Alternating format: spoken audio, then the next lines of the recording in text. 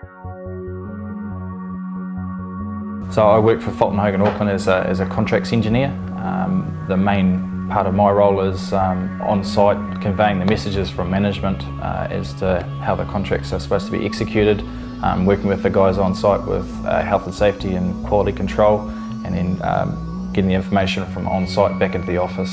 I've been with Fulton Hogan Auckland for just on 2 years. I actually started with Fulton Hogan through my university. Fulton Hogan Auckland supported me as part of a scholarship. They allowed me to fulfil the work component of my degree, paid in the summer holidays. The most satisfying project I've worked on in my time here has probably been the redevelopment of the Fulton Hogan Reliable Way Quarry. I joined the project as an engineer. The project itself involved all sorts of different disciplines, so from earth moving to drainage to roading. Yeah, so it was just a variety of things to get into. There's lots of opportunities within Fulton Hogan. You hear about them all the time. There's plenty of ways to go, that's for sure, within the company.